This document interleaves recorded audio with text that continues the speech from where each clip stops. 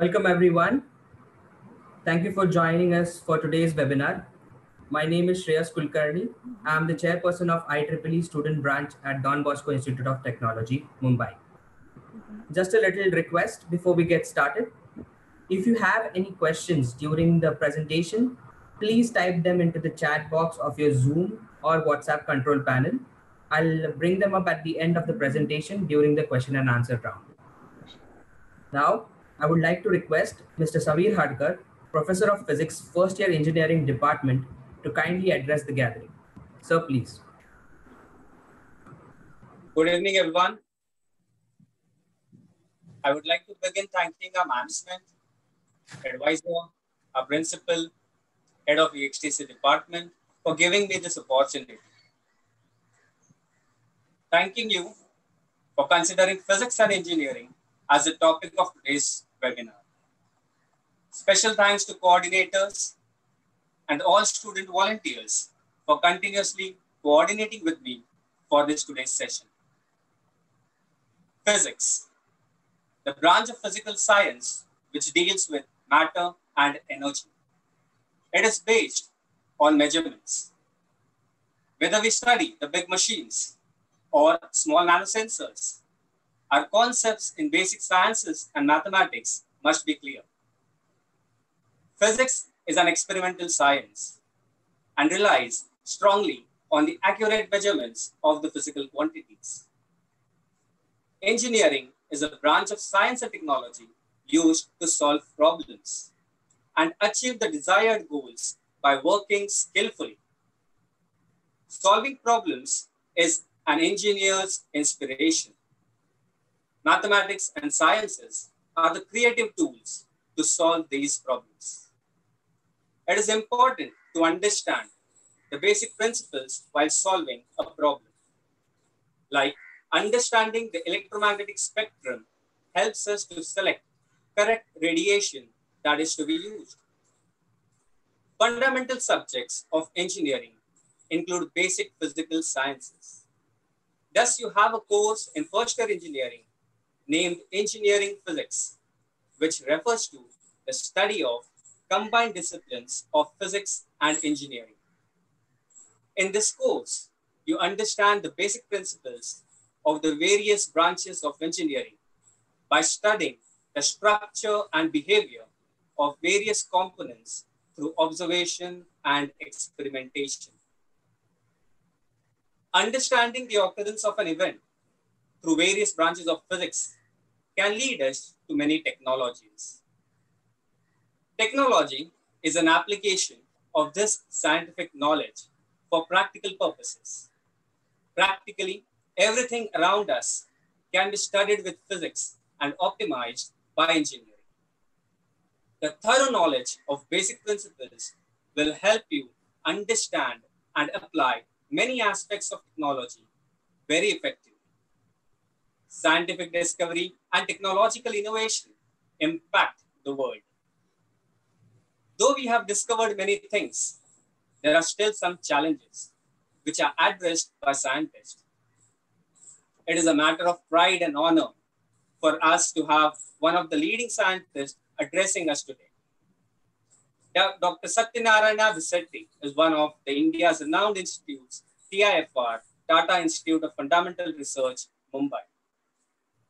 Before we proceed with the session, I would like to introduce the speaker for the day. Dr. Satyanarayana did his BTech in Electronics and Communication Engineering from JNT, that is Jawaharlal Nehru Technological University, Hyderabad. He has completed his PhD in Physics from IIT Bombay. Since 1983, he has been working in the Department of High Energy Physics, TIFR. He is currently a scientific officer of rank H. He is also a visiting professor at Applied Science Department of American College, Madurai in Tamil Nadu. His area of interest include detectors and instrumentation for high energy and nuclear physics experiments.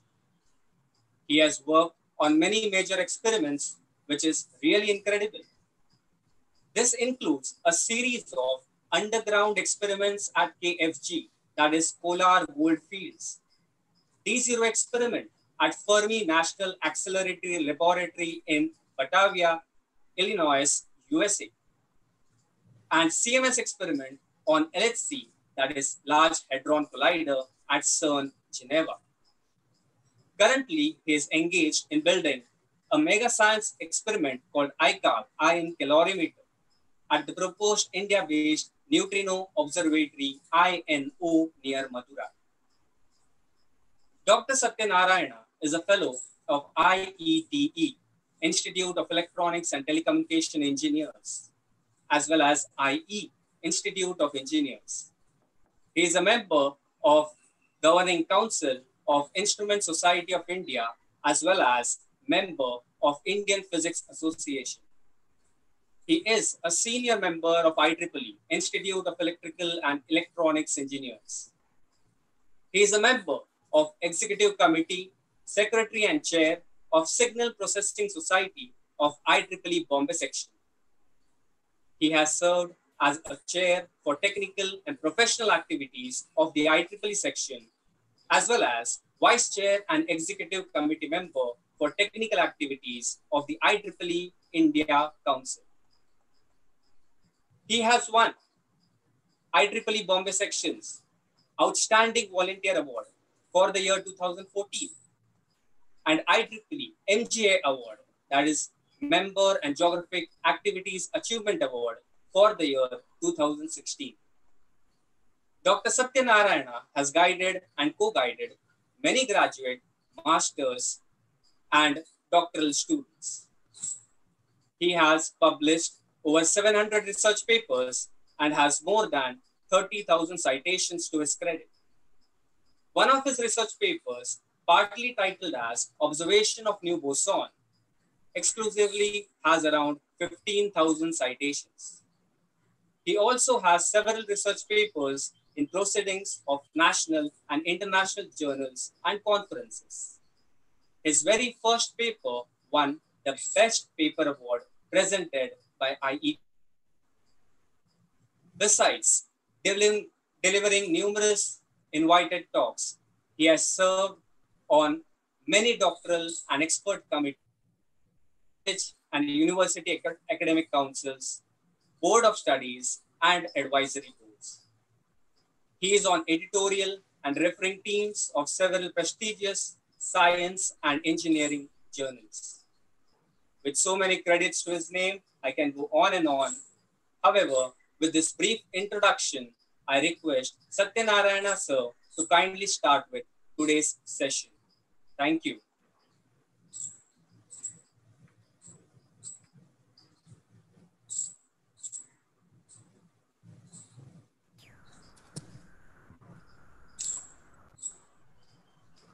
Thank you very much, Dr. Samir. This has been a fantastic introduction. I don't think I had ever received such a nice introduction in my life. I can tell you that. Also, what I'm quite happy is the way you introduced today's topic. And I mean, of course, you yourself being a physics professor has really done a lot of, I think, research on the particular topic. And you have so beautifully introduced. I think you made my life for the rest of my talk much easier. So thank you very much for that. I also thank you so much. Okay, I also would like to thank, of course, Ashwini, who had initially invited me to give this talk, and always thankful to IEEE student branch, to which we are all very well connected, and particularly Shreyash, who is actually today our host. And so with all that, thanks, I would like to get on to my presentation. So I hope Shreyash has allowed me to share my screen. Just a second.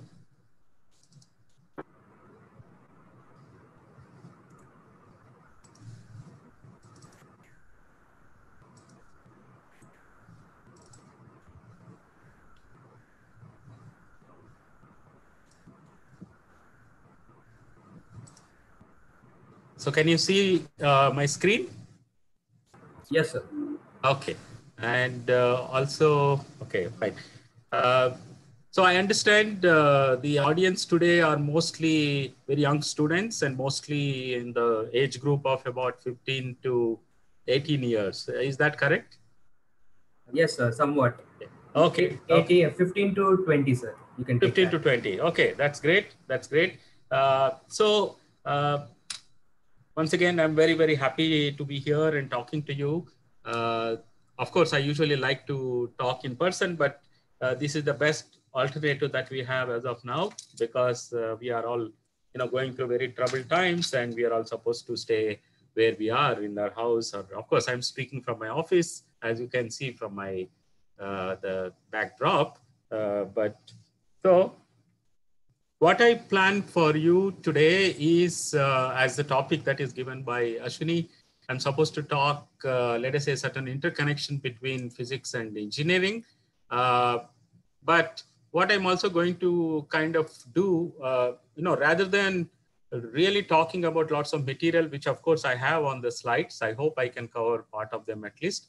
But I think more important is to send you a message that I wanted to send about what physics is, what engineering is, and what the interconnection between them, as Samir sir mentioned about it. Okay, so you might find sometimes the slides are a bit busy, but it doesn't mean that you should actually read everything that is on the slide.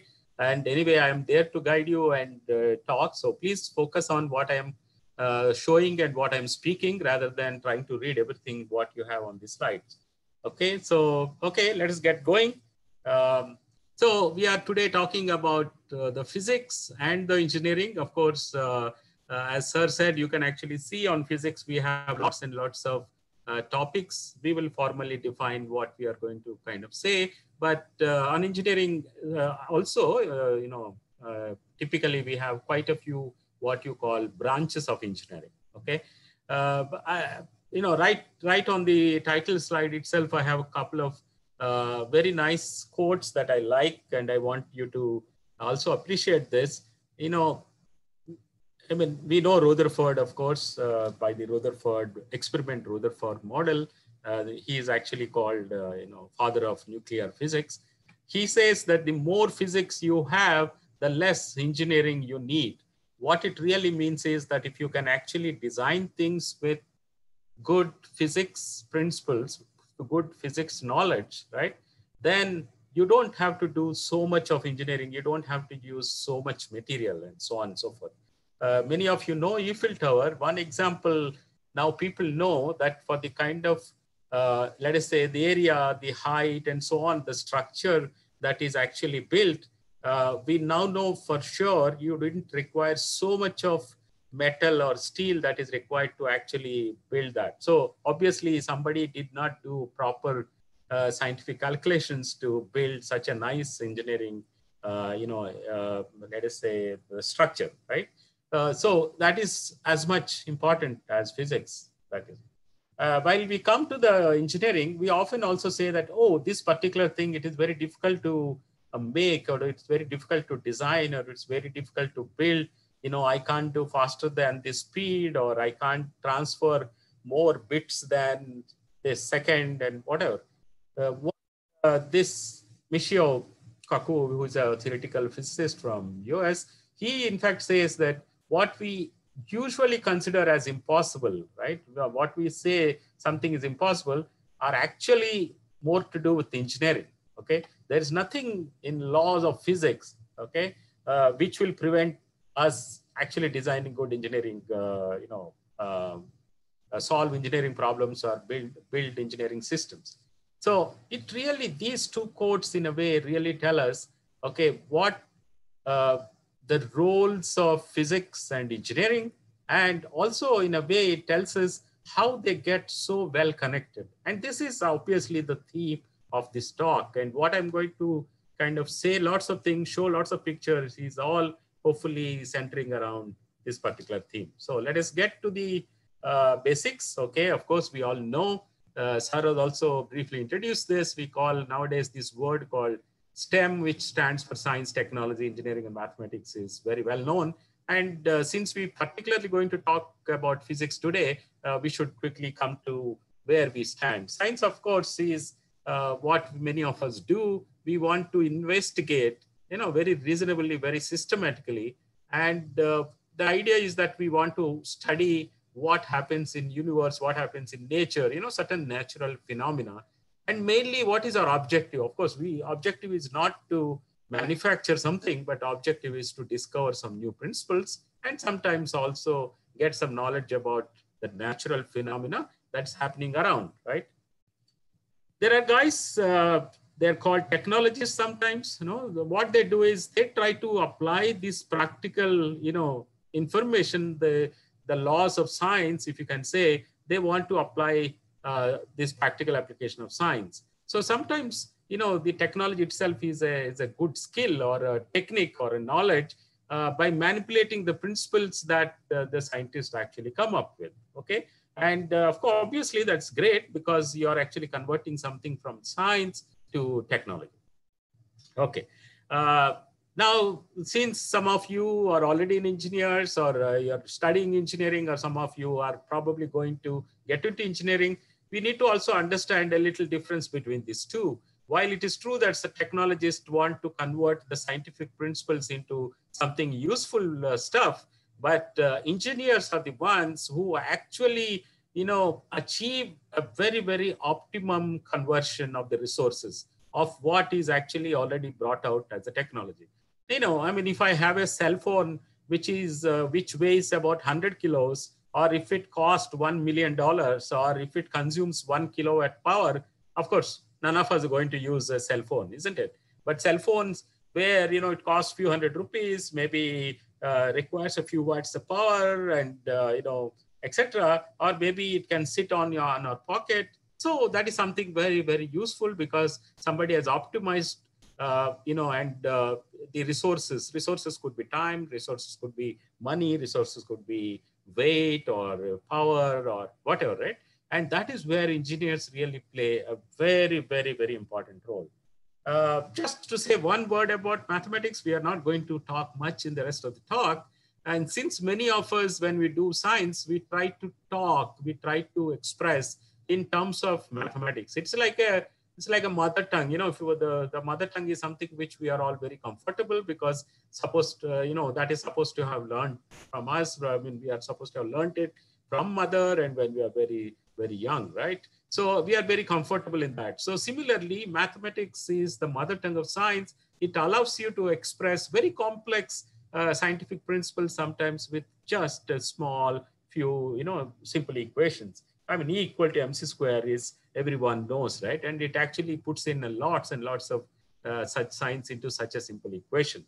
And as I mentioned already, since we want to kind of talk about physics, physics per se, of course, is a branch of science, but it actually mainly talks or learns or researches about what is the nature of and properties of two main ingredients, what you will say matter and energy. You will actually see very soon, in fact, they are one and the same. Sometimes, depending on what you studied in your engineering mechanics or you studied in school or college, junior college, and so on, there are many topics, that we typically study in physics. We say mechanics, heat, light, radiation, modern physics, sound, electricity, magnetism, and whatnot, right? So this is what circumpasses, in some sense, what physics we kind of want to learn.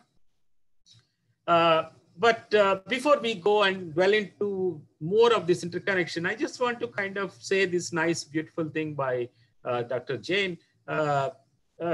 Depending on, essentially we are kind of three kind of people that probably we are all there here. Some of us have a good original thinking. Some of us have, some kind of innovation in our mind, want to improve things, to actually do something quite innovative which didn't exist. Or sometimes we are very practical thinking persons, right? And depending on what is our mindset and what kind of people we are, maybe we do science if it are more of a original thinking guys. Maybe we get on to doing something technology, converting science into useful stuff. Or maybe we try to do engineering because we are very good in actual practical thinking nature. maybe optimize resources. So some of us therefore will do research, some of them will do development, and maybe some of us are very, very good in design, right? Many of these things, of course, known to you because you actually learned this in, let us say, school. So how sometimes, basic, simple scientific curiosity actually leads to fantastic applications in engineering, right? I mean, this Newton's theory of gravitation, we all know, was inspired by a simple curiosity why objects that are thrown up, come down, the famous Apple example. And today, all this technology dealing with space and rocketry, aerodynamics, whatever, I mean, all that are actually come from such a simple curiosity, right? I mean, you can keep on asking many such questions. Why charges which, attract or repel each other, right? We have these simple experiments that we did in school, and which, of course, we know because of Coulomb's law of electrostatics. All the electrical engineering, telecommunication, electrical and electronics, and telecommunication engineering today is all due to that. And you can keep on reading all this, but I don't want to get onto, but I want to kind of give an impression. For example, if we know that simple curiosity, how plants inherit patterns of, the traits, how, let us say, leaves of mango tree or banana tree or banyan tree, why they have exactly the same patterns, why there are exactly the same structure. This is, of course, called law of Mendelian inheritance. And today, all that we talk about genetic engineering, whether it is connected with humans or plants or animals, they're all coming from there. Remember, this simple curiosity, sometime or the other, that one goes through is all one leads to such an applications. Okay. And I said about curiosity, here I talk about scientific principles. You can kind of say the same thing. For example, we know, so-called total internal reflection of light. If I take a like a tube of a glass, or if I send or a fiber, if I send light through that, it of course travels through so-called total internal reflection. The light doesn't escape away, but the light that goes out tries to come back and then pass through that particular conductor or conduit. Now, this is basic science principles which we all study in the first page of light. But if that is exactly what is used for the entire fiber optic technology, today we are able to talk to each other because what I'm speaking is actually coming to you, and vice versa, using fiber optic technologies. Very medical kind of equipment that uses so-called endoscopy with fiber optic devices, and lots and lots of sensors. What we call sensors means something which will detect. Of course, you may not be familiar, but nowadays everything is built around sensors. People what they call IoT, right? So these are all Internet of Things, is what we say. These are all built around these kind of sensors. Now, I only talked about just one row I'm telling about, but you can actually see how principles like vibration, propagation of waves, etc., has led to so many fields. I mean, I listed probably a dozen of them, and they're all engineering fields today, blooming like kind of anything. Where do we get this inspiration for scientific reasoning sometimes, or curiosity? You don't have to really become Newtons and Einsteins and etc. But if you see these things which I've shown in this slide, we are actually talking about on the left, certain things, certain birds, certain insects, certain plants, etc., which we see day to day in life. And on the right side, we are actually saying what they have inspired, right? We all know, birds are the one inspiration for Wright brothers to build an aircraft. These fireflies are something which are inspiration for building LEDs, and bats, of course, for ultrasonography. And, kingfisher beak is the one that helps to build aerodynamically efficient, let us say, fast trains, and so on and so forth. We also know about Velcro, which we all use effortlessly today, but actually it comes from this particular plant called burdock, right, which sticks to our clothes, etc. Now, I mean, you don't have to look for very, very inspiring, things. I mean, if you look at the nature is actually providing already enough of inspiration. Here, I want to take you to really start taking the connection between between science and engineering and maybe physics and engineering. I want to show a few slides by which I kind of show a tree that you can see. A tree, of course, has roots here, many roots here, and also above the ground, of course, it has branches, it has leaves, fruits, and whatnot. I call one of these branch of engineering, which is also called branch, by the way.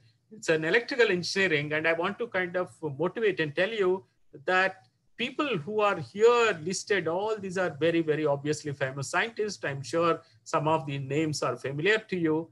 The work that was done by hundreds of years by these top scientists, you know, many of them, of course, are Nobel laureates, right?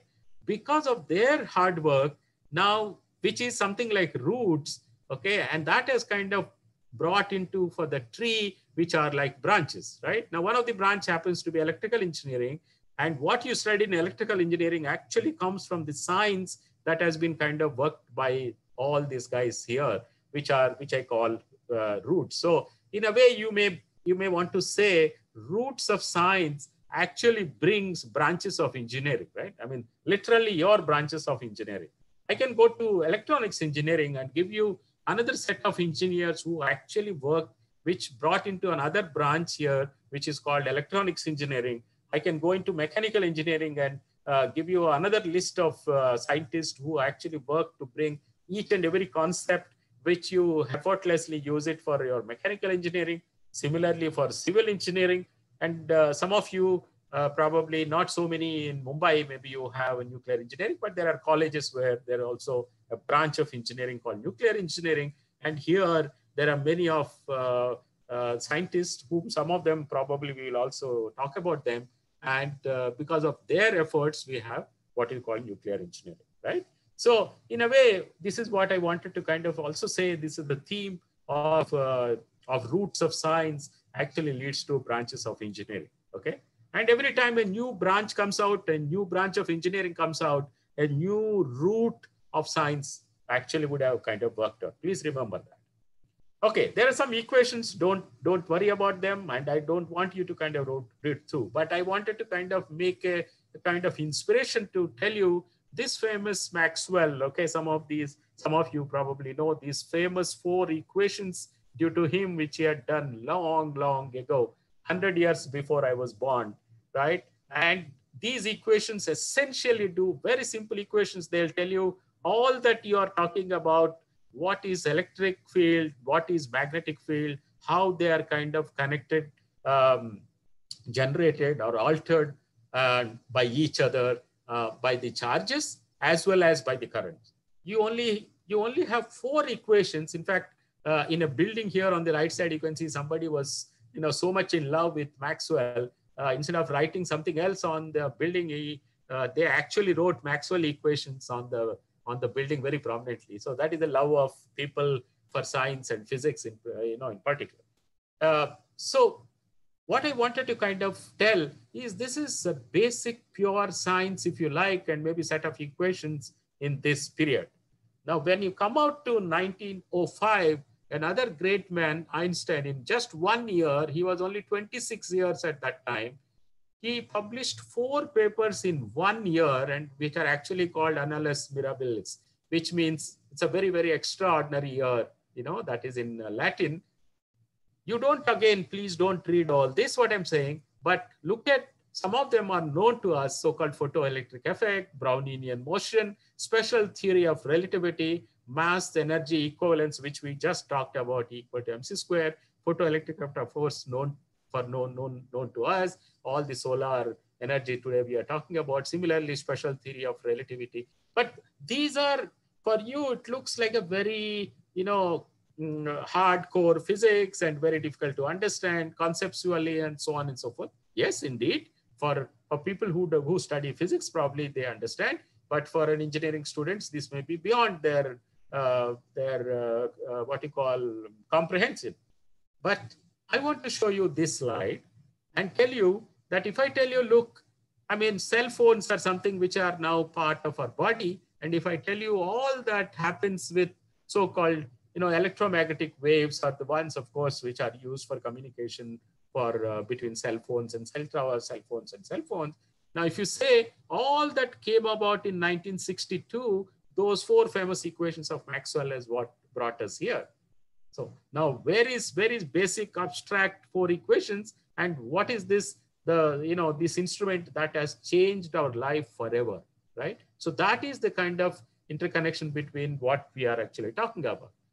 As I said, theory of relativity is something which is Greek and Latin to many of us. We don't even know, we don't even want to attempt to know.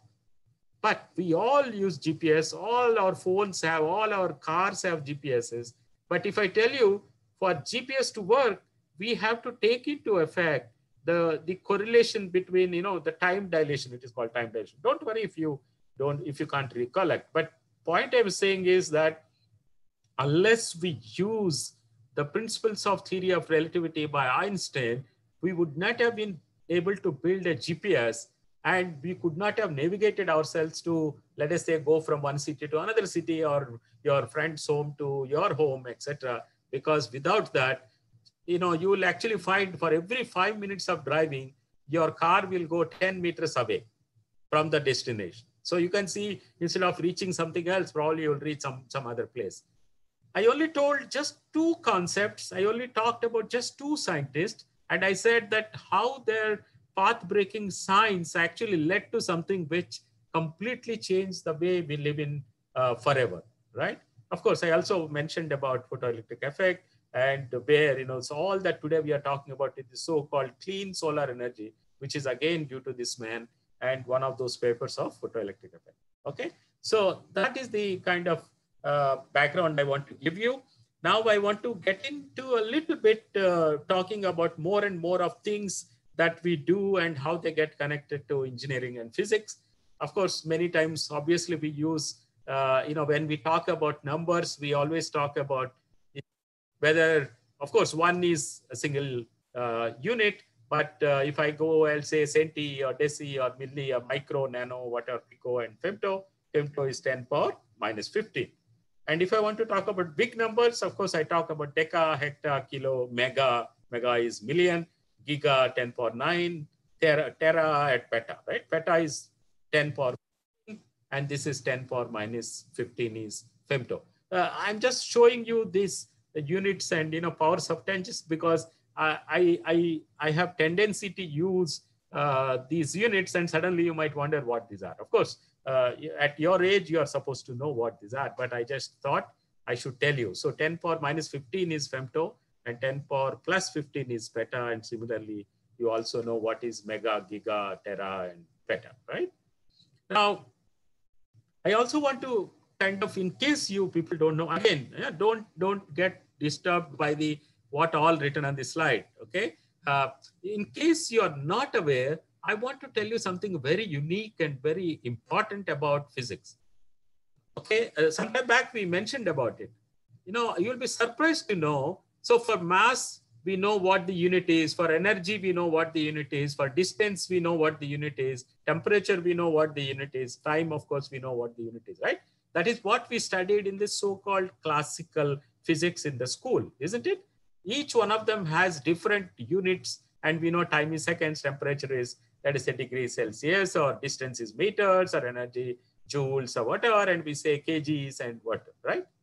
But the beauty of the physics that we study is, thanks to these guys, Einstein, Boltzmann, and Planck, we have such a nice, simple equations. Remember, I told you, maths is the mother tongue of physics or science. Just by these 3 equations, E equal to mc square, E equal to kt, E equal to hc by lambda, by these equations, you can actually see we are able to connect mass, energy, distance, temperature, time. They're all connected together, and I can actually talk about energy in terms of seconds, time in terms of kgs, and whatever. So this is possible just because of fantastic discoveries of these 3 great people, right? Because of that, it is very easy. We talk about mass of electron, and we don't say kgs or whatever. We say million electron volt. Remember, I told you what millions means and giga means. We talk about mass of proton, and we say something else. We say 1 electron volt is energy, and we give that in the unit of so-called Kelvin, which is temperature. And we talk about energy here, and we talk about a distance here. Okay, these are all made possible because of these great equations that we have and the science that these three people brought in about. Okay, it's very important. So, of course, when we see ourselves, when we know ourselves, what we studied in school and so on, we all, of course, know that we are all made of matter. You know, either whether we are living, entities like us, you know, these are organism we call, you know, person, and we have maybe one of the systems is a circulatory system. We have a heart, you know, one of the organ, and they're made of tissues, and then tissues in you know, which are called muscle tissue, and that may be made by so-called muscle cells. Of course, we also have red blood cells, white blood cells, and smooth muscle cells, and whatever, right? All this is what you and me are made of, right? Of course, the non-living things are also made of matter. Here we call ourselves made of trillions and trillions of cells, right? But matter is also made of, you know, huge matter. We have hills in front of our house, maybe a table, maybe a computer, maybe a cell phone on our pocket, right? And they're made of molecules. We know it's made of atoms. Molecules are made of atoms. And inside atom, thanks to Rutherford, we already said, he talked about having a very heavy nucleus at the center, and the electrons are going around, right? And now, is that all? Yeah, but no, nucleus is actually made of protons and neutrons, right? And when I joined TIFR, we know that at that time in 1980s, we thought that protons and neutrons are the ultimate, nothing else is there beyond, right? In fact, one of the first experiments I'll show you soon, we actually worked on the so-called proton decay. That means whether the proton is the last entity or there are further parts. Of course, now we know that protons and neutrons made of so-called quarks. We'll talk about little bit about that. And the so-called U for up quark and T for down quark are the ones with which protons and neutrons are made of. Okay, why did I say this? I said this because knowing from what we started, and some of them, of course, we studied all this, we have studied in the schools, right? But maybe we have not studied all the way up to quarks and what happens beyond that. But I wanted to put you in a perspective, in a context, to say that what we normally do when you say physics, a part of physics is something what is called modern physics, and this is what takes you all the way from what you know here to something quite inside. Okay, now, you know, if you see this picture on the left side, what I'm actually trying to show you is a scale here. The scale is going in meters. Now 10 power 26 meters, how big that is, right? You are about 1.5 to 2 meters, okay, 1.6 meter, 1.7 meter tall. I'm talking about 10 followed by 26 zeros. That is the size of our universe. And if you want to study it, of course, we study using, you know, Hubble telescope or whatever, right? And if you want to study what happens, you know, of the scale of radius of Earth, which is thousands of, let us say, meters, we use, of course, as a dish. You can see this kind of antennas that we have. And people like us, we take a camera to kind of take a picture. And if you want to say, let us say, DNA, molecule, virus, you know, corona, whatever it is, we use microscopes. Now tell me if you want to go inside an atom, which I just now showed you, and I told you it's nucleus and, you know, quarks and so on. Of course, nothing can be kind of microscopes and camera, and this cannot work. And this is where people build so-called accelerators. Accelerators are these round objects in which you make particles like what you saw, electrons and protons, etc., to go with very, very, very high speed and make them hit with each other. And then you'll be able to study very, very, very, very tiny particles. Now here I showed you what is called Big Bang.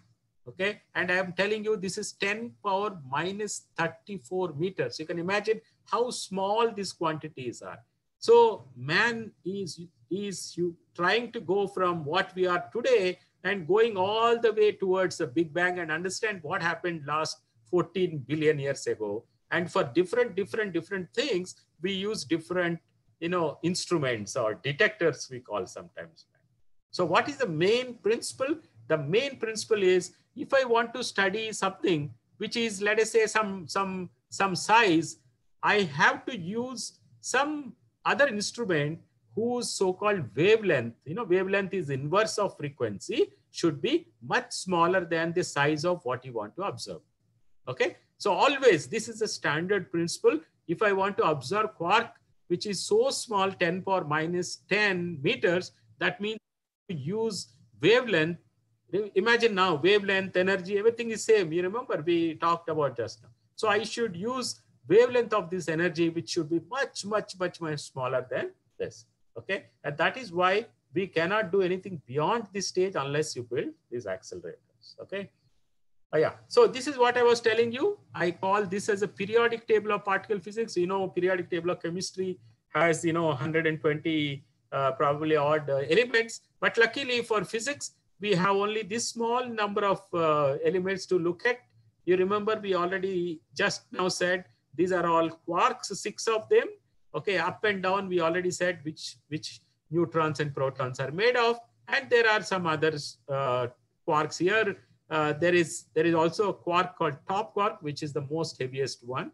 We know electrons, of course, very well, but there is also a particle called muon, which is much, much heavy, almost about 200 times heavier than electron, and there is a heavier one here.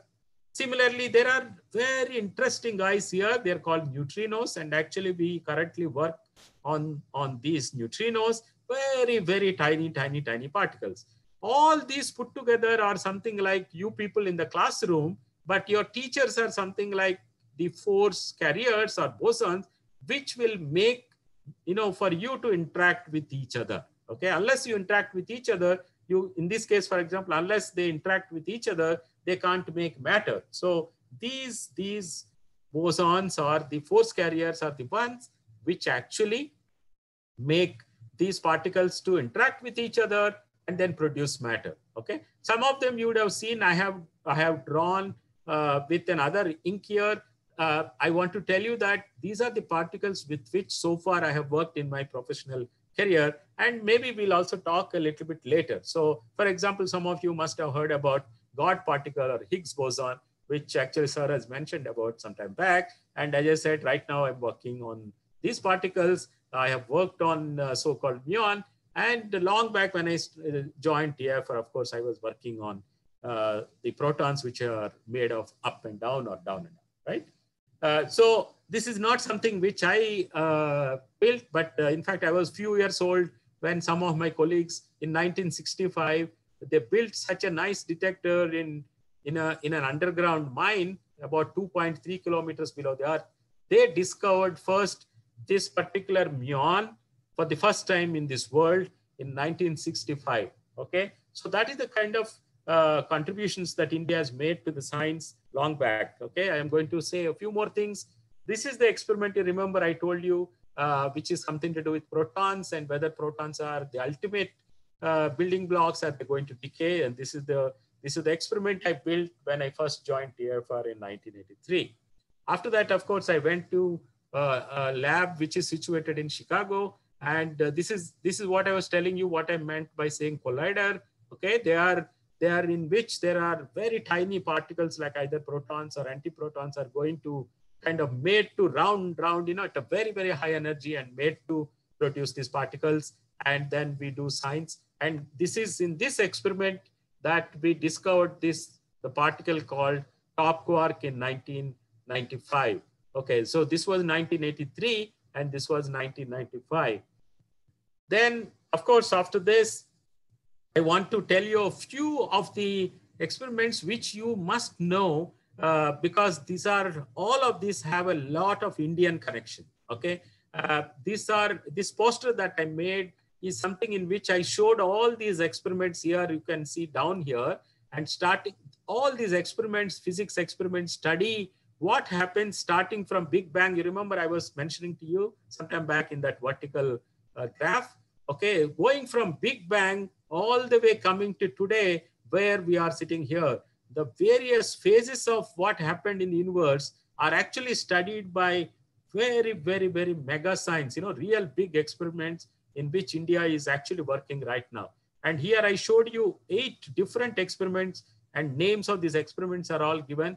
What I want to tell you is all of these have Indian connection, and many of them are a good opportunity for many of you to understand how physics is done, how engineering is applied in all these fields. And that is also a wonderful opportunity for you to go and do, let us say, internships, go and understand what happens. And maybe tomorrow you will take up a career working in some of these experiments. I will take 5 minutes to go through each one of them very quickly, right? One of them is, of course, what is called European Organization for Nuclear Science. This is what Sir mentioned about. This is called CERN.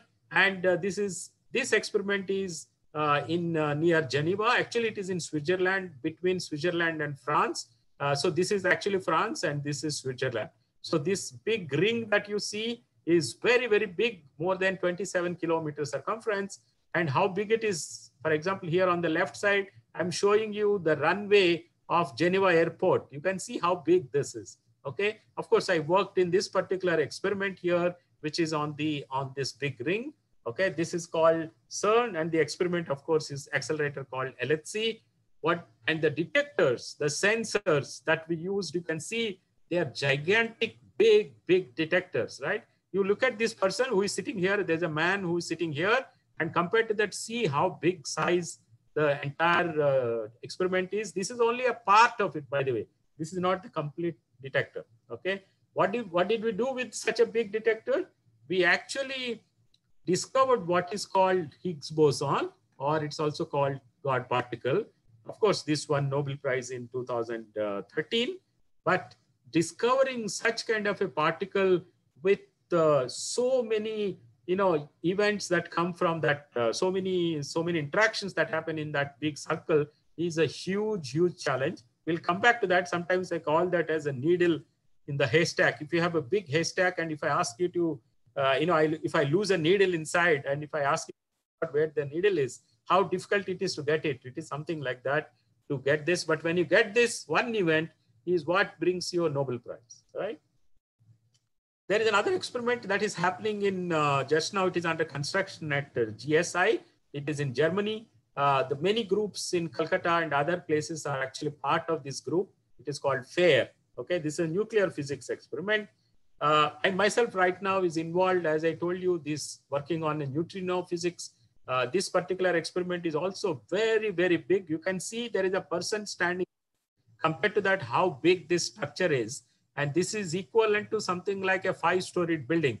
Okay. And it will weigh about 50,000 tons, right? You can imagine how big this detector is. And currently we are working on this experiment. This experiment is being done near Madurai, which is in Tamil Nadu, right? This is another experiment, very, very gigantic. You can actually see the structure. This is being done in France. This is called ITER. They're trying to generate power instead of fission, which all the atomic reactors are made of. This is called fusion. Fusion is what happens in the sun, which gives energy. And, this particular project is to try to see if you can do fusion and produce very clean power. Okay. One experiment that you all must know is, because this experiment is actually being done in Maharashtra. This experiment is being done in Nanded. Okay, this is a fantastic experiment. Few years back, it won Nobel Prize because they discovered what they call gravitational waves, which is again due to Einstein. Einstein took to this as, in 1900s, and then it was discovered only about 3 or 4 years ago. It's a fantastic detector because it is actually made of long 4-kilometer right angle triangle here.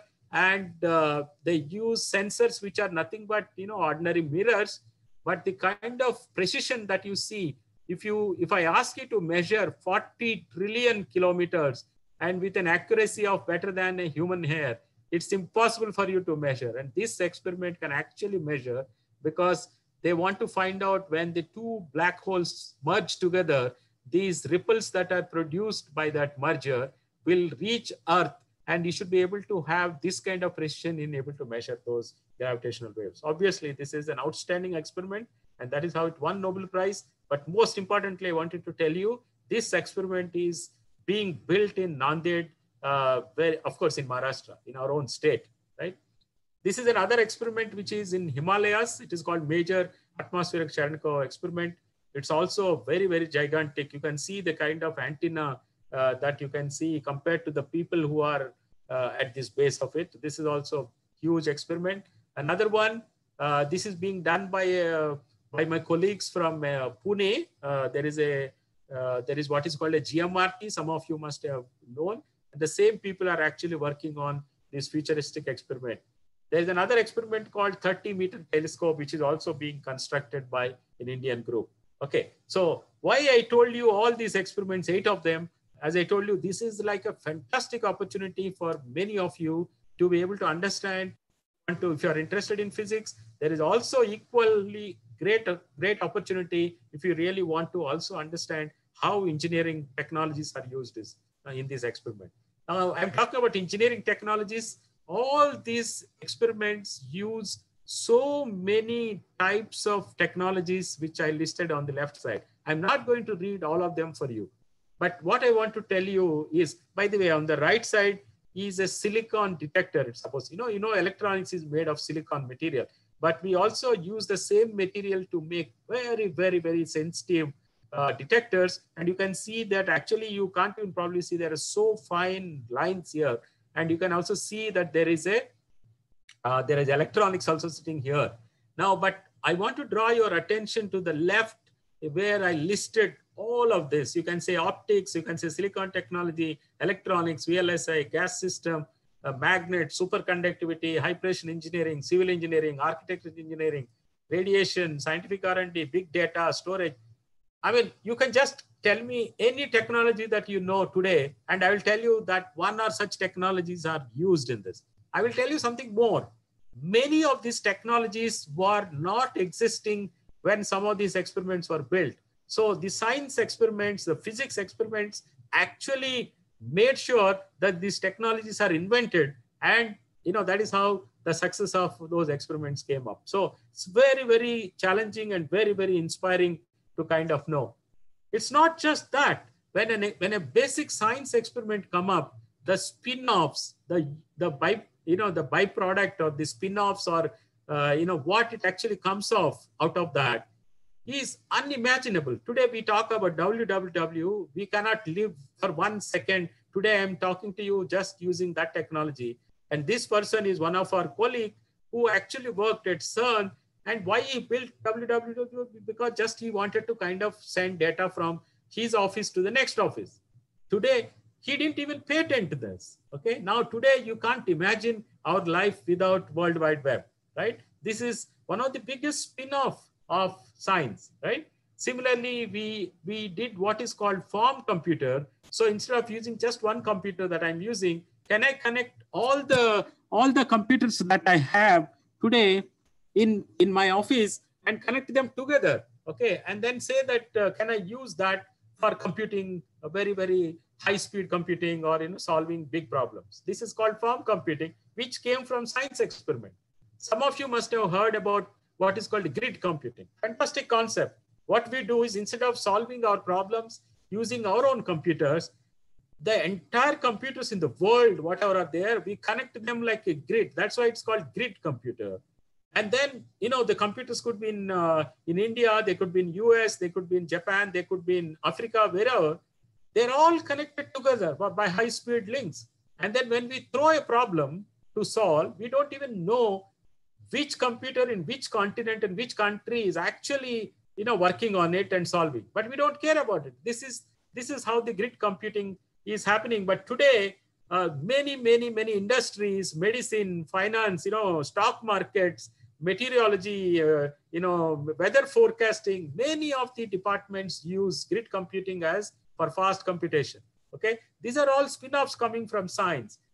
I told you something about an event, and I said that this won Nobel Prize because the events come as every 25 nanosecond, one such thing. How will I find out whether the particular event is interesting or not? Today we talk about pattern recognition, we talk about artificial intelligence, machine learning, we want to understand video processing. all those principles that today we use in to solve those problems were actually used in order to understand, find out, what is this interesting event. You remember I said needle in the haystack. When you have billions and billions of, all such events, there is only one event that is going to be a Nobel Prize winning. How will you find out that event? We actually used these techniques long back. We used special computers called GPUs. We use special database architectures. We use data mining. We use visualization school. All these are now become a big spun-offs into industrial applications, medical applications, security applications. And many of you talk about all these technologies today, right? Many of us, we go to bank, we go to, let us say, ATM and withdraw money. We do online transaction on the internet, etc. Right? And we think that everything is safe. Why safe? Because the informatics or the cryptography, right? All that we talk about 128-bit encryption and so on and so forth. All these techniques are not made by financial companies. They're not made by computer companies. They're not made by, whatever you think, stock exchanges.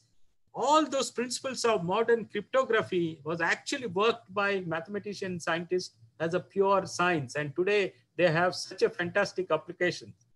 We built a large number of, you remember I talked to you that very massive detectors to do basic science. I think your sir has said very, very nicely, physics is essentially an experimental science. We don't believe anything unless we prove, unless we actually, detect it or record it. I mean, Higgs boson, we talked about some time back. The Peter Higgs talked about it and published paper in 1960s.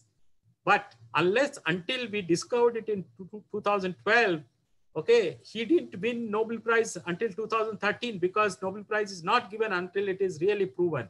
So as sir has nicely mentioned, physics, especially physics, is always experimental science. So we do lots of experiments by building detectors. Now, how do you use those detectors? Is it only for us or is it also useful for everybody else? Yes, of course, they're useful.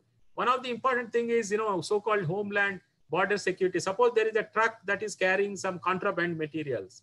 Okay, how will I detect automatically? Instead of asking that guy to open and, show me. We use the same detectors that we use to do science. And when the truck is actually passing by, we'll be able to use these particles. You remember I told you something, what is called muons. We use those particles to be able to kind of track them. And I'll be able to distinguish whether the material that is being carried is something, or a regular material, what is declared, or they're carrying something which is very illegal. Of course, volcanoes are something, one of the natural calamities many times for us. Big volcanoes, when they explode like this, is going to cause big devastation. Okay, how will you monitor the activity of the volcanoes? The same detectors that we use for science can also be used to detect the muons, the particles that I talked about coming at an angle and detect them. Obviously, they also pass through the belly of the volcanoes, and depending on what's happening, whether there is an activity inside the belly of the volcano or it is quiet, we'll be able to kind of see what's happening inside, and I'll be able to monitor and tell you that things are okay. Let us say the volcano is quiet or it's going to explode like this. Can you believe where are these detectors that I'm talking about science and how we are using them for human safety? Sometimes even archaeological surveys, studies, for example, this is a big pyramid. How will you know what is inside without breaking a pyramid? You can use these particles which are all coming, which are all free. Cosmic ray particles are all there around us. We can actually use them. And when these particles come through at an angle, it will give you a fantastic tomography, just like a photograph that we use. And then we'll be able to detect what is the structure that is inside and so on and so forth, right? Okay, these are the kind of gigantic objects that I was talking to you. And it requires a very, very heavy, but very precision engineering, which involves a great skills of a civil and mechanical engineers to be able to move them. This is weighing about 12,500 tons, and very nicely it is, taken down in a big well like this. It requires a very big precision engineering. The superconductivity, which was discovered as a part of the science today, used to transfer power from the hydel power stations or thermal power stations to various cities, which will consume less, which will let us say, reduce the loss of power as the power is transmitted in the long wires. Of course, leviated trains, which are already a reality in many countries, is also due to superconductivity, which is, of course, is due to basic science. When long pipelines between countries and between continents are laid to send oil through the pipelines, it's very important to understand how the oil moves, what is the kind of turbulence. Because if turbulence is too much, you require more engines and more motor power to push the oil inside. And physics, and particularly the detectors that we use called silicon strip detectors, allow you to be able to monitor the turbulence and then optimize the kind of power that you require to pump this oil from one continent to another continent. You can't even believe, today we talk about cell phones, we talk about many communications through RF, satellite communications and so on. The neutrinos, which I talked to you briefly about, those particles, neutrinos cannot be stopped by any amount of matter. It can actually go from one end of Earth to the other end of Earth. There are already some experiments which today they are scientific fiction, but maybe one day that will become a reality. Maybe neutrinos can be used to send communication signals from one place to another place. Today, a cell phone, if you use, you will not be able to talk to a person if a person is, let us say, below water, for example, in a submarine. But a phone which is based on neutrinos probably can be used very soon. Maybe today, of course, it is still, as I said, it is a futuristic technology, but who knows, it will happen sometime, maybe when you guys really grow up and work on some of these. And this is the kind of big experiments that we work on. And sometimes I call this as a social engineering, because hundreds of PhDs, hundreds of PhD students, hundreds of engineers coming from hundreds of institutes, 40, 50 countries, we all work together as one team, and that is how we will be able to produce the scientific results. Sometimes putting all this together is a more complex job than a corporate office. Okay, coming to the last part of the applications of physics detectors in science, and but mostly in the medical imaging. Medical imaging is what requires for the people to go through the medical imaging techniques in order to, for example, if a patient is suffering from certain cancerous or tumors or whatever, okay, you need to go through this kind of diagnostic procedure. Now, of course, this is what we generally call medical imaging. And high energy physics, nuclear physics detectors are used in a big way in all these medical imaging technologies, all the way going back to X-rays, where different energies of X-rays are, of course, used for material technology, mammography, of course, medical CT, and airport security, where we go through. The X-rays are used as different detector depending on whether it is a low energy or high energy. You all remember him, of course, he is Röntgen. He won the very first physics Nobel Prize way back in 1901 for discovering X-rays, right? And this first X-ray film that he took off his wife's hand, and you can actually see this is his wife's engagement ring here, right? Of course, X-rays are known to us, and some of us must have gone through. It essentially gives you, it's a black and white or a gray scale. It will tell you where the bones are, where the flesh is, right? It's something like a black and white. That's all it can do. But the kind of service it has done for the last 100 years is unbelievable for all sort of medical imaging. But similarly, for example, magnetic resonance imaging, which is very sophisticated technique that we use for neurology and also for other soft tissue imaging, is again coming from techniques which are used in the particle physics. And of course, they use the same technique what we also use for building nuclear and particle physics detectors. Okay, there is also a technique called MPI, where the blood flow of the patients is monitored. It again uses here this kind of device, uses same detectors that we use for doing science, of course, experimental physics and so on. Here, the person is injected with a radioactive tracer, and then when it emits the radiation, these detectors are detecting that and give you a nice map of how the blood is flowing out of heart and back in. If somebody had tumors or in the brain, this is what is called positron emission tomography. The detectors are built around, for example, in this case, around the neck. And when the person is injected with radioactive material, which has positrons in it, it goes into the body, it meets with electrons and produce these 2 photons. And these photons are actually detected by the detectors, the same detectors which we also use in our lab actually, and give you a map of how, for example, this mice here has activity like this. Now, obviously, if there is a cancerous growth, you will get more signals coming from that part. Maybe you will see a more of a red here. Compared to that, maybe yellow is better, maybe pink is better, or blue is even normal activity. So if you can get the complete map, it will become very easy to cure this patient by, let us say, proton therapy. There are also detectors nowadays made with semiconductor detectors, and it will give you a fantastic kind of resolution, much, much more than, for example, you saw an X-ray image using these detectors now, which came after 100 years, more than 100 years. Now they're called color X-ray detectors. They can give you a picture which is completely each and every element in your body. You'll be able to get a fantastic picture. Obviously, we have come long way from black and white X-ray to color X-ray. And these 2 gentlemen here, I want to show not because of what the science is. This person, this is called Bragg's law. I will come to this, why I'm showing these pictures. He's, of course, father and his son. Son was 25 years. He worked with his father along with, and in 1915, they won Nobel Prize. He was 25 years at that time. What did they discover?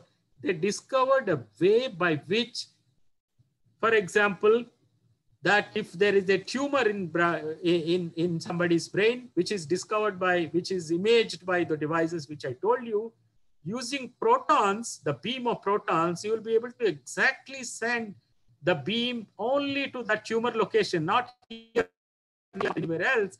And then it exactly delivers the big dose of protons and kills that tumor. Remember, I don't want to kill all healthy tissues which are around.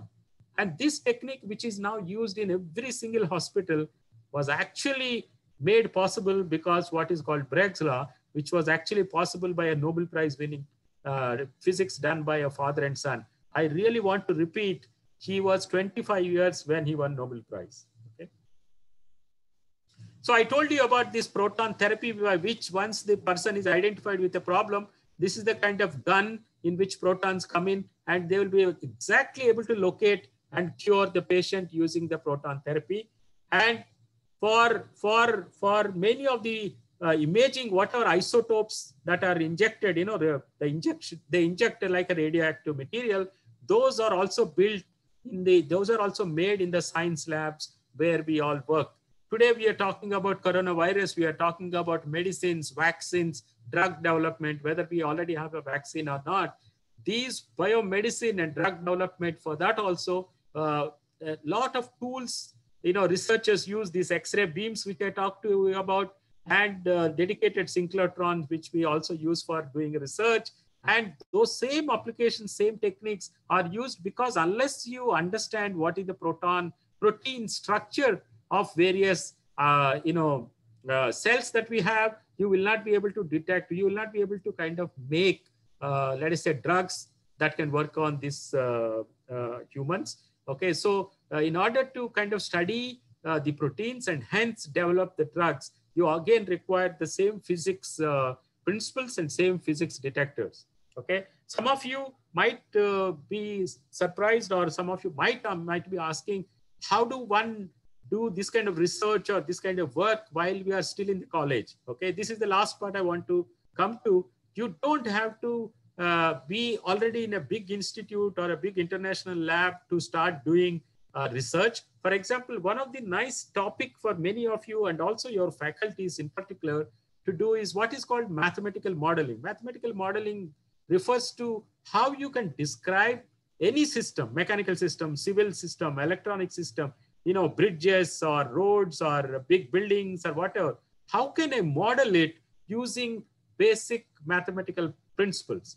If I can do that, using that model, I'll be able to do simulations. I'll be able to do simulations on this model, and I'll be able to tell you, for example, if I ask you before even the, let us say, Bandra sea link is built, if I tell you, please simulate and tell me whether it will be able to withstand this kind of traffic, this kind of wind speed, this kind of tidal waves, this kind of, trucks or whatever it is, you will be able to do if you can very, very accurately model this using a mathematical. And then you do simulations of various effects, and then you will be able to come to and say, yes, if you build with this kind of beams, this kind of pillars, this kind of ropes, this kind of width, this kind of material, and this bridge will be able to withstand.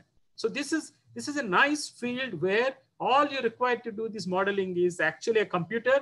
Now, if I give you just a simple picture like this, all that, using simulations, I'm actually finding out exactly what is the value of pi. Of course, you know what is the value of pi.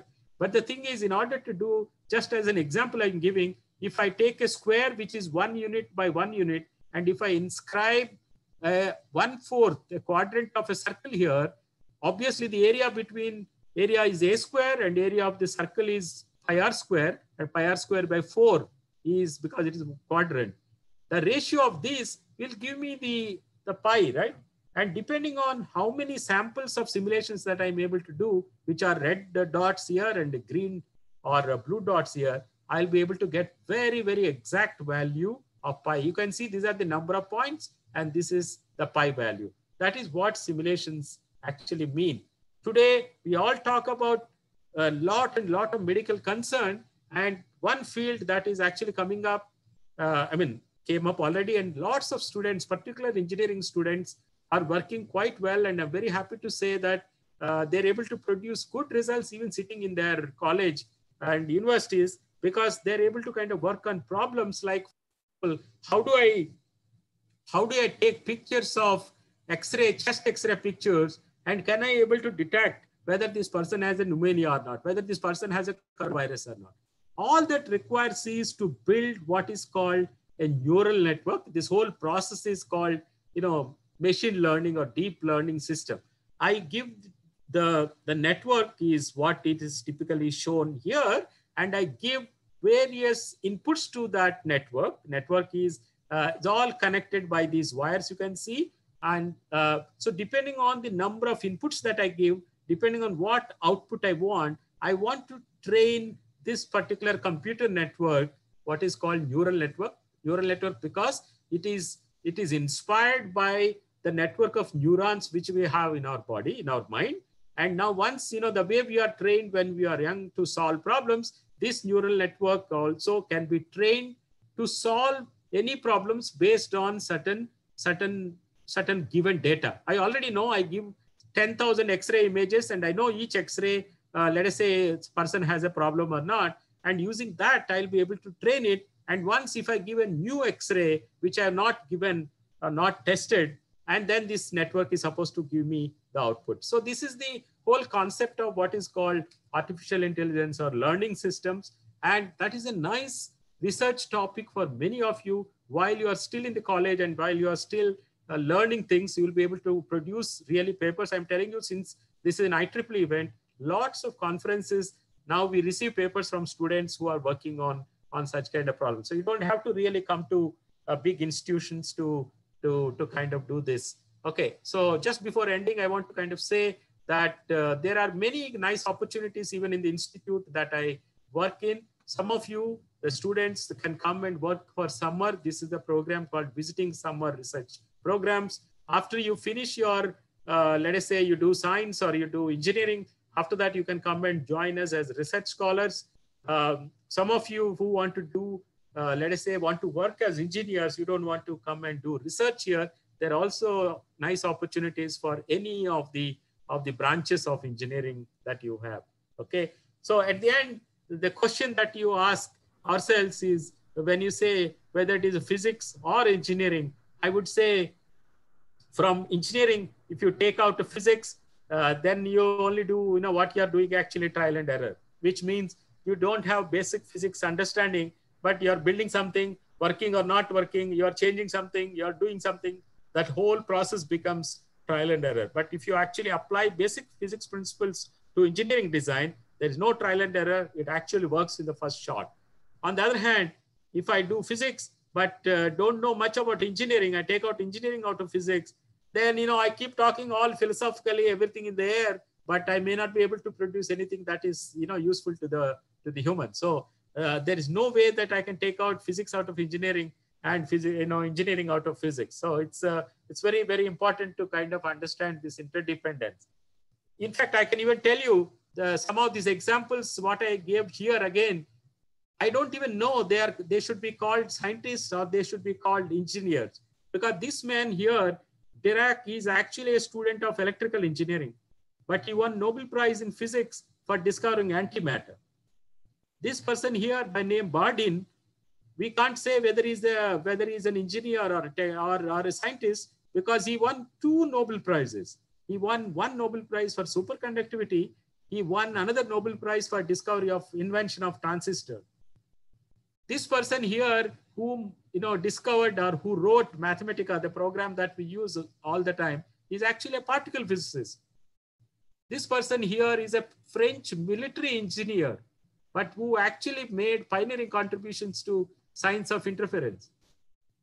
This person here is actually, is an engineer from Texas Instrument who actually discovered or invented integrated circuit. Now I can't tell you who is physicist, who is engineer, who is scientist, who is engineer. It's very, very, very hard.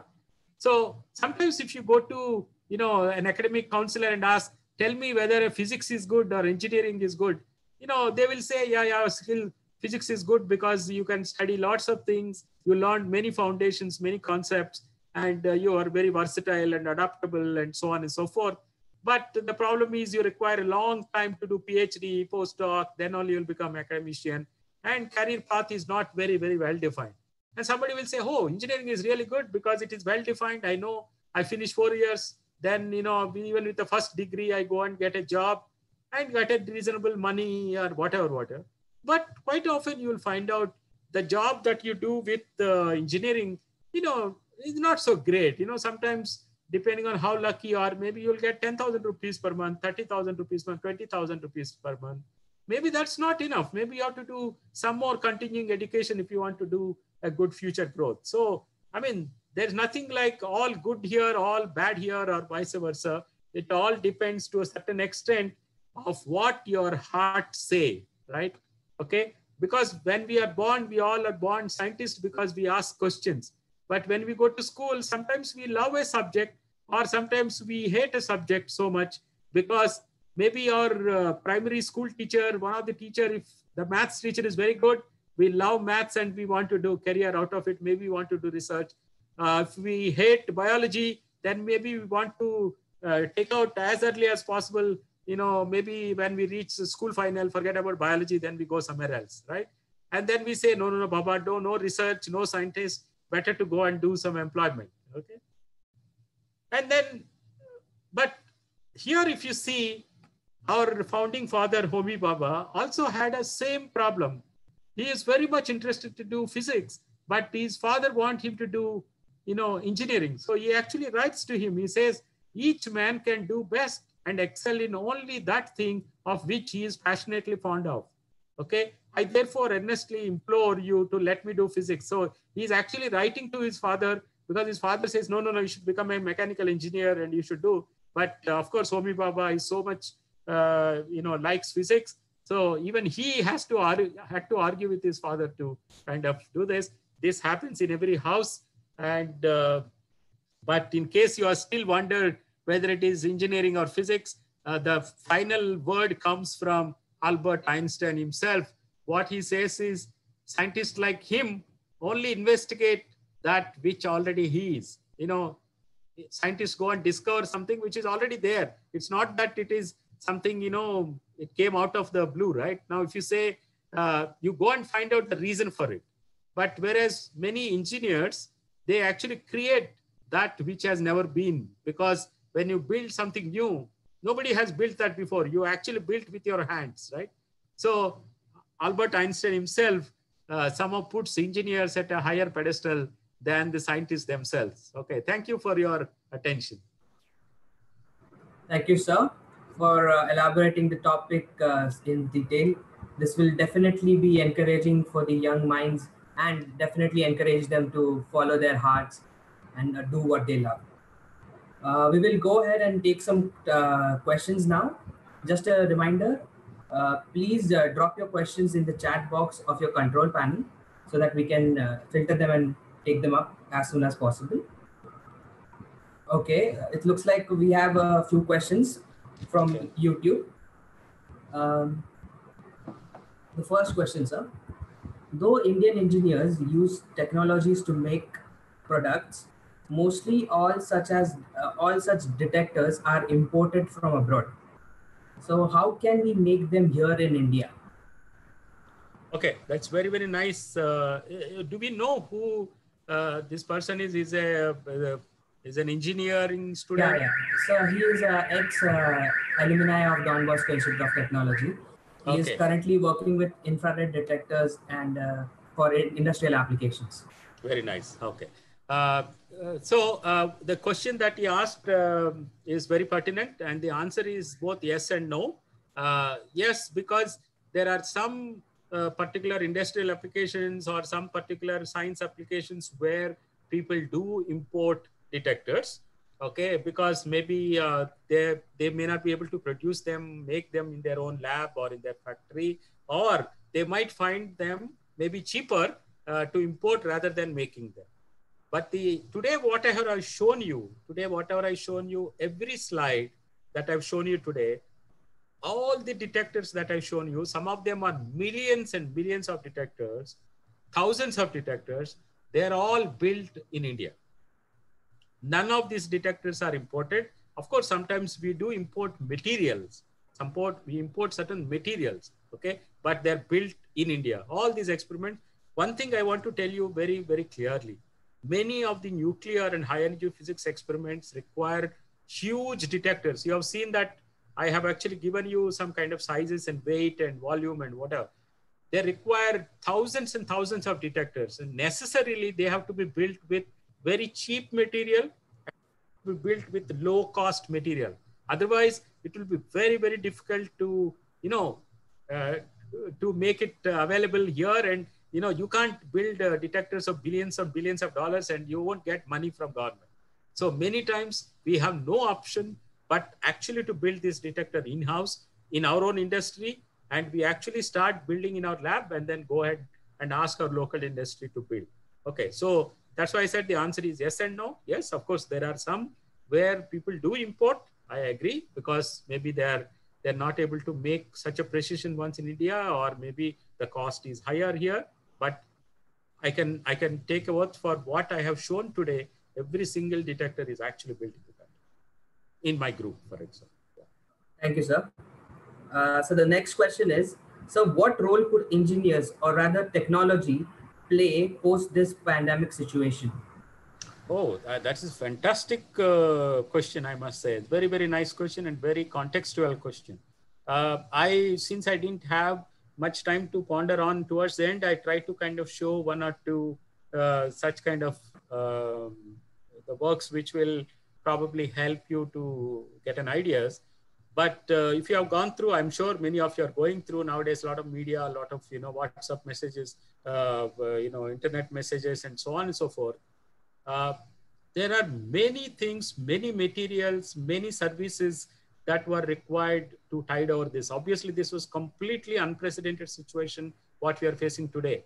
Okay, people were asking about software devices. People were asking about developing low-cost, let us say, masks and materials. They're testing and so on. They're asking about ventilators.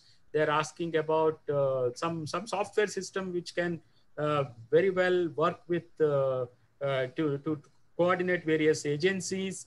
And in medical field, I also talked to you very briefly, just one slide I showed you, where how fast this can be diagnosed. One of the technique is, can you diagnose a patient with corona or not corona, just looking at the chest X-ray? And if you just Google even today, you will find 30, 40 different companies or startups. Some of them are even with Indian students. They have been doing wonderful work only using AI techniques, ML techniques, and DL techniques. And they are producing very, very good results, I must say. So there are fields in medical, there are fields in instrument building, there are fields in software technology. There are many, many fields that are open. In fact, people are, I would say, I mean, okay, ironically or whatever, this is a golden opportunity in some sense for people to kind of come out, because this is one-time life opportunity for people to kind of produce something which really they can put ahead under the big pedestal. Thank you, sir. The next question is, what step do you feel that the government should take to encourage students to take up the field of research? What incentives would be most beneficial to the students? Again, maybe I should have kind of shown a few slides on it, but good that again you asked this question.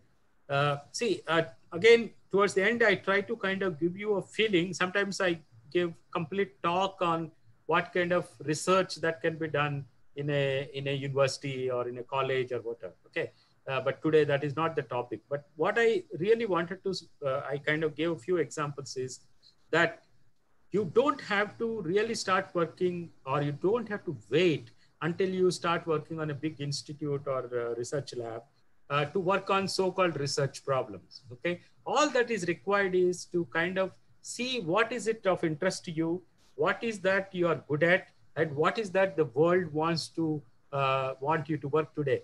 The example that I gave of COVID today is because world wants you to kind of produce research in these particular areas that I told you. Okay, now if you are good at, okay, that is the kind of field that you need to work. And some of them don't require big machinery, big research equipment. It requires maybe a computer. It might require a few things, maybe a visit to a Lamington Road to bring certain sensors, certain microcontrollers or whatever it is, and build a system around. And this is how you kind of get an inquisitiveness to do certain things, talk to your faculties about your ideas. Sometimes these mathematical simulations, etc., something which are very good, very, very well can be done while you are very much part of your organization or your institute.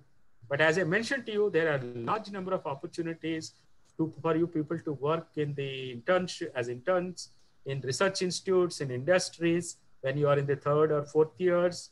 There are many government scholarships, not necessary in India, even to go abroad these days. They were not there during the time when we were studying, but these days there are fantastic opportunities. I showed you Fermilab, I showed you CERN, I showed you some other laboratories. All these labs, actually, if you Google them, you will find that there are international student internships. You have to apply. Of course, obviously, you have to do well. I'm not saying that everybody can go and do internship, but obviously, if you have motivation, if you write a good statement of purpose, if your academic career is good, and if your supervisor gives a strong recommendation, these are the things where you should go. And government, by the way, I'm telling, it's not true that government is not spending money. Government is spending good amount of money on education. Of course, it can be more. It is always good to have more on research and education. But yes, I agree, 2% or GDP is very small amount, but still we are not able to use all that properly. I think we have to really look up. See, we use internet for many purposes, but we should use this for finding out what are the opportunities. And according to me, there are plenty of opportunities for young students and even faculties. Thank you, sir. So this is a question from a geology student. As a geology student, I wanted to know how isotope dating is done to get a precise age. Okay. Yeah, these are again slightly outside my purview of work. I don't work in this particular area, but to a certain extent, there are several techniques. One of the most common technique, of course, is what they call carbon dating, based on what carbon that you have in, let us say, in a trunk of a tree, or maybe a material that you want to find out the age of that material. It could be any other things. And then by doing a technique called spectroscopy. Spectroscopy corresponds to, loosely speaking, a technique by which you use radiation passing through certain material, and the way the radiation interacts with that material gives rise to the particles or the signals. And if you can actually get a distribution of, let us say, the energy of that particles or some other characteristics of those particles, that will give you, I mean, provided the entire instrument is so-called calibrated. What do you mean by calibrated? Because I get a data at the end, but the object is something similar to what I told you about learning of a neural network. Unless I understand that what kind of signal I get from what aged material, I will not be able to, let us say, get a dating or get a age of a material using this technique. So obviously there is what is called a calibration. Okay, I need to kind of get a data about a known material before I use on an unknown material. Okay, so this is again a technique which usually comes under nuclear physics to a large extent, and they also use many of the modern techniques these days, which is very, very fine and high resolution spectroscope. Okay, Yeah, thank that you. is a very, very interesting field of study, both for the application as far as people who build detectors and instruments to do the dating. Thank you, sir. The next question is from a faculty. Radiation seems to affecting humans in some way or other. If neurons are used in communication, would it be having any side effects on human health? No, I don't know if the question was properly posed. The context of communication that I talked about is not neurons. They are neutrinos. Okay, so hoping that the question is about neutrinos, I will go forward. Okay, but if the question is about radiation affecting humans, that becomes a different question. Okay, so let me try to answer both separately. Okay, so if one is talking about radiation as affecting the health or the neurons or the body of a person, of course it affects. Okay, now the question is what radiation. Now if I go and sit in front of a radioactive source which is emitting alpha rays, okay, I will die after maybe a few hours or maybe a day, or maybe even less than that, depending on what is the dose, because those radioactive particles can actually severely interact with my blood cells and they can actually kill. On the other hand, I am sitting here, in fact, I'm living here for last 58 years. Around me, there are trillions and trillions and trillions of particles, which are all produced in the atmosphere. They're all coming from sun. They're coming from supernovae. They're coming from other objects. But obviously, I'm not affected because these particles that you call, some of the particle I told you like muons, I told you particles about neutrinos. These are particles which you can call something like a non-ionizing type of radiation, where they pass through our body without affecting any body cells. So therefore, we are not affected at all. So for example, X-rays, okay, we go to X-ray lab, we get X-ray because obviously it is required. Maybe we have a broken bone or, maybe whatever it is. But I mean, the kind of dose that we take is so low nowadays, even expecting mother or children or somebody can always take an X-ray film without affecting their thing. But it's not that I go and stand in front of an X-ray camera for half an hour, 1 hour, right? It's not. Okay. So obviously one has to be aware of what radiation one is in and how long one person is in, and whether I am working in a radioactive facility or I am an Aam Janta person on the street. So one has to take care, obviously. So, but it's not that, moment you hear this word called radiation, that's all dangerous. No, that's not true. So one has to be very clear and one has to ask the right information to know whether this particular radiation is something affecting our body or not. Okay, not only body, even, even animals, even trees, even maybe many other, living organisms. Now, if the question is about using neutrinos for communication, as I told you, it is like a scientific fiction today. It's a highly futuristic proposition, but who knows? All that we are seeing today, sometimes they are a scientific fiction. Okay, now for this, I want to tell you something. Neutrinos are very, very, very extremely tiny particles which can pass through. In fact, they come all the way from sun to here without getting absorbed. They can pass through our bodies, trillions of them they pass through our body, they can pass from one end of the globe to the other end of the earth without getting stopped. So which means if I can send a signal through a neutrino, unlike a signal which I will send to from my lab to a satellite and go to another one and so on and so forth, or from here to a microwave tower and from there to somewhere, I can send straight away like a line of sight. Okay, that means the message will be able to reach to the other end. Doesn't matter whether it is other side of the earth or below the water or below the sea. Anywhere I'll be able to kind of send communication signal. But on the other hand, but we are saying that neutrinos cannot be detected easily because they just pass through. So obviously there are challenges to build such an equipment where, you remember in the very beginning, I was talking about engineers are for optimizing the resources and so on. So bringing this technology into a useful engineering product will take decades, probably centuries. We don't know. But this is a technique that has been tested. And I can tell you that somebody sent a message from one place to another place, they're using neutrinos, and they were able to receive it. Of course, with very, very, very, very, very low speed. But that is what everything started out. So this is if the question is about neutrinos by Kamal. Yes, sir. Thank you, sir. One last question. Sir, how long do you feel will it take for quantum computing to become a reality? It's already there. It's already there. There are very successful computers being operating now in many labs.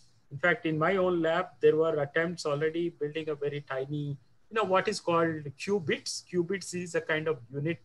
I mean, I don't want to compare directly qubits with the bits of what we use in ordinary computers, but it's a building block. Okay. So obviously, the larger the number of building blocks that I'm able to have, maybe I'll be able to solve complex problems.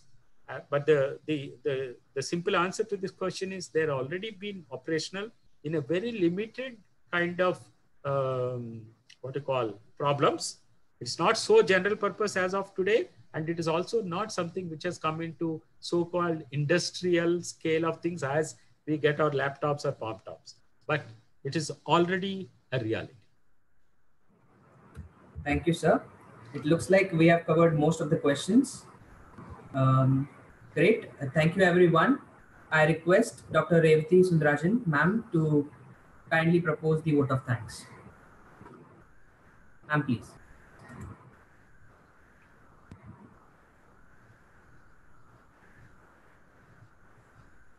Good evening, everyone. It's my pleasure and privilege to propose the vote of thanks on behalf of Don Bosco Institute of Technology, and in particular, the organizers of this event. First of all, I would like to express our sincere gratitude to Professor Satyanarayana for having accepted our invitation to be the resource person for this session. And what an inspiring session it has been. Sir, you stressed on the importance of understanding the physical laws and the natural phenomena to discover new principles and more knowledge about them. How nature can inspire us to a lot of new innovations, and how fundamental research is a driving force of innovation. The future engineers should understand the art of using technology to convert resources of nature for the benefit of mankind. And the hard work done by physicists of yesteryears and today are the roots of a lot of branches of the engineering tree. Science, engineering, and technology is open for all types of thinkers, be they original, innovative, or practical. I'm particularly happy that you talked about mathematical modeling, which our budding engineers can attempt.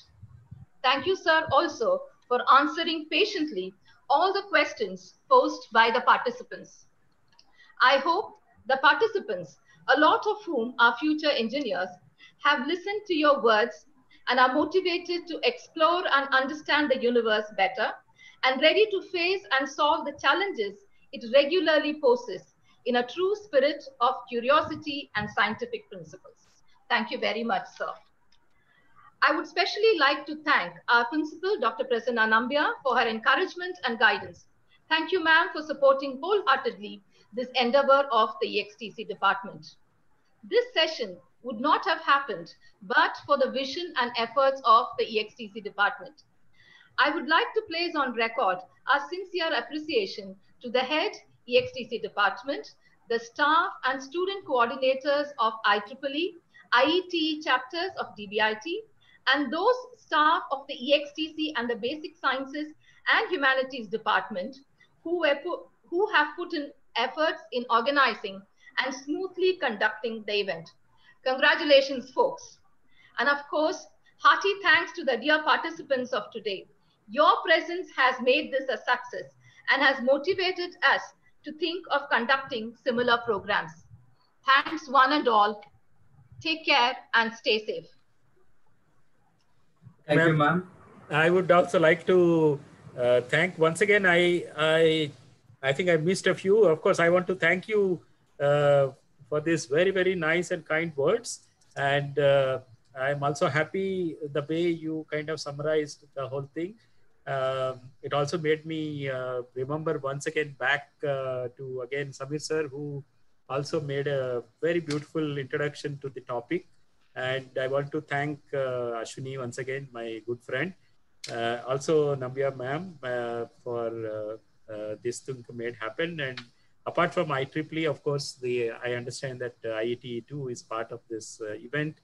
And also your the Basic Sciences Humanities Department, which I'm sure must have played a big role in organizing this. And personally, I would like to thank my young friend, Suresh, who also organized this very beautifully. And I mean, these are the things that we want to inculcate to the IEEE community. It's not just only the technology development and technology, the way we kind of move forward, but also the leadership and able to kind of do these things. Tomorrow, they will make them future leaders. And so, of course, DBIT is always very close to my heart. And I really felt very happy to be there today, though virtually. Thank you once again, every one of you, all the students as well as the faculty. Thank you, and also Nambia. Thank you very much on my part. Thank you so much, sir. All right. We appreciate you all for being here. There's a small announcement. The feedback form will be circulated in your respective WhatsApp groups. Kindly fill it as soon as possible. Thanks again for joining us today. We will see you all next time. For the coming webinars, you can follow our pages on Instagram and Facebook. We will keep you posted. Thank you so much. Bye-bye. Thank you.